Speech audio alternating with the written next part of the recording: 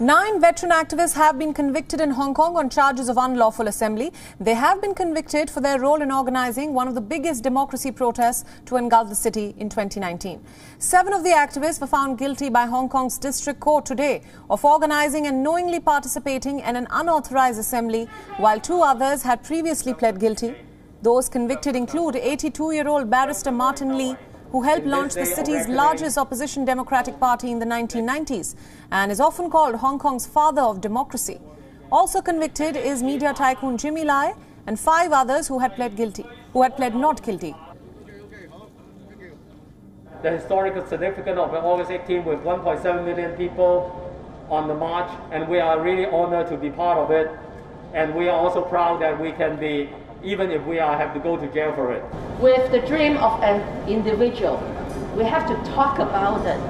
We have to express it to public so that we could co-work together and make our dream come true. But too bad, the freedom of information, the freedom of expression are now banned in Hong Kong. And that does nobody any good. It is only a deterrent of our progress. Prosecutors accuse the activists of turning an approved assembly in the city's Victoria Park into an illegal march to Central. Their sentencing will be decided at a later date. For more updates about these recent charges, Richard Kimber now joins us live from Hong Kong with all the latest developments. Richard, thanks so much for joining us. Now, 9 veteran activists have been convicted in Hong Kong on charges of unlawful assembly, one of them even an 82-year-old referred to as the father of democracy in Hong Kong. Tell us more about the charges and the punishment that they face.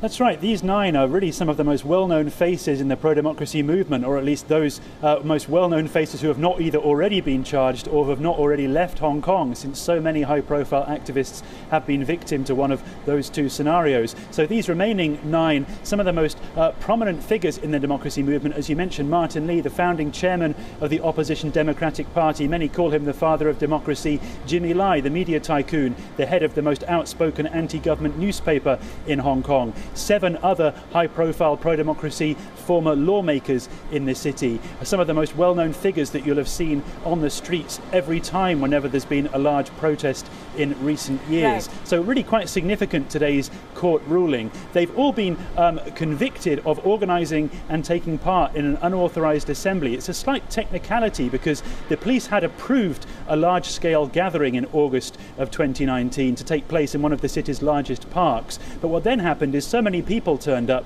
that large gathering then turned into a march which had not been authorised, and these 9 have been convicted of turning that march into a much larger scale protest that then headed towards the government headquarters. They've denied those charges, but nevertheless they've been convicted.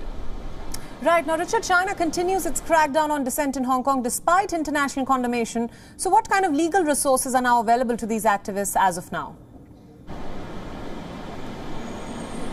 Well, it's looking very difficult for activists like these to really seek any kind of recourse. There have been high-level sanctions imposed on top Chinese and Hong Kong officials from the US, from the UK and from the European Union.